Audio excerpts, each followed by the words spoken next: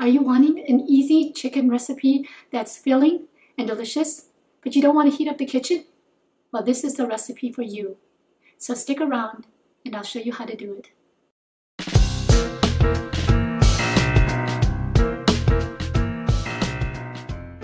Greetings, friends. I'm Kim from Delicious Chemistry, where you learn the science of low-carb cuisine. I'm so glad you could be here. Maybe you made my roast chicken and asparagus recipe. If so, you can use some of the leftover meat from that. If not, just go ahead and pick up a rotisserie chicken at the grocery store, and that's perfectly fine. This is loosely based on the Neiman Marcus chicken salad, so let's head into the kitchen. First, we're going to make the mayonnaise, so you're going to need the following ingredients.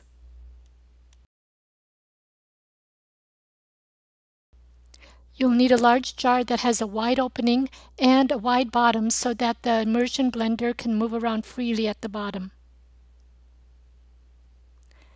Make sure your eggs are at room temperature because they will emulsify better.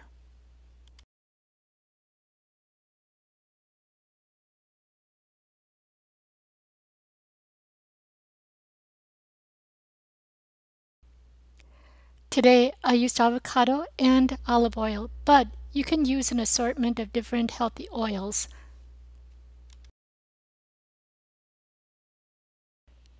You'll need a total of 1 cup of oil, and this will make a little over 1 cup of mayonnaise.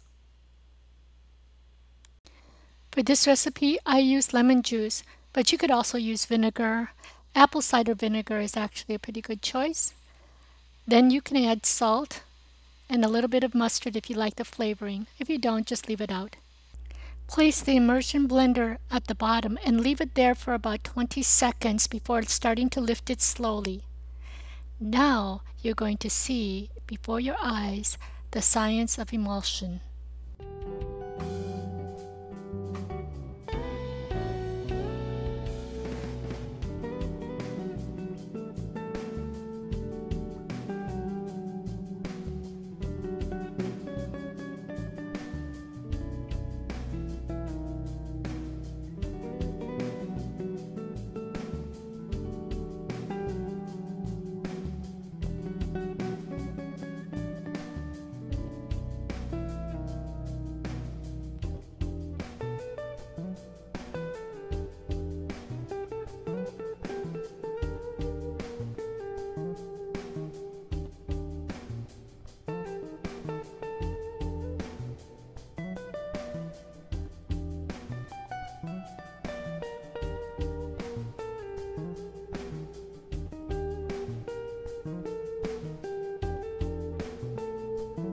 It only took 1 minute to whip this mayonnaise.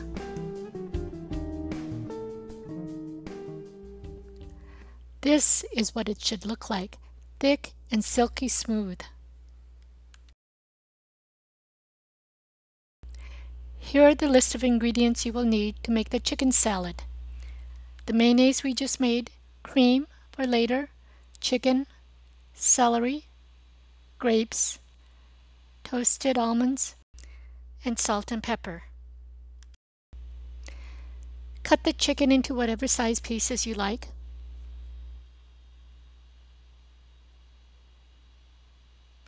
Add the celery. Grapes, I use champagne grapes.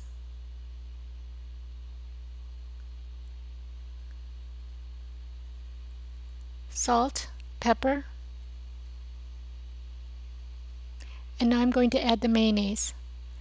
I ended up adding a cup, but I don't really think I needed that much.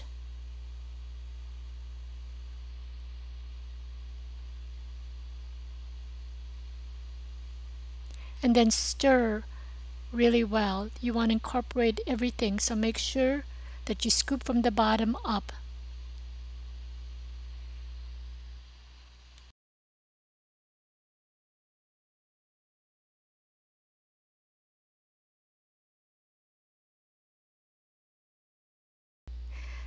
Now it's time to whip the cream. This is what makes it so unique, is because it adds a lightness and a fluffiness.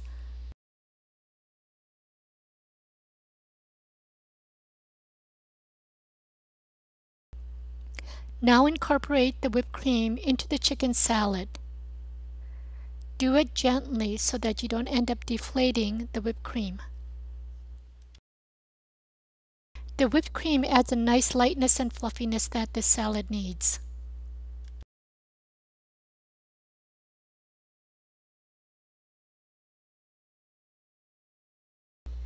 Alright, now we're ready to assemble.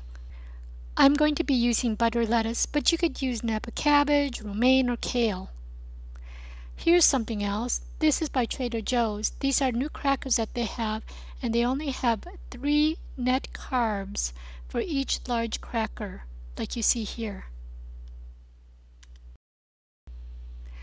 Earlier, I had set aside some of the grapes and toasted almonds because I'd like to use them for garnish.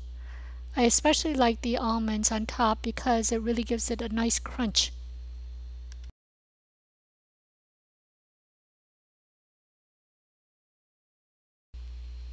Dig in and make sure you have plenty of napkins.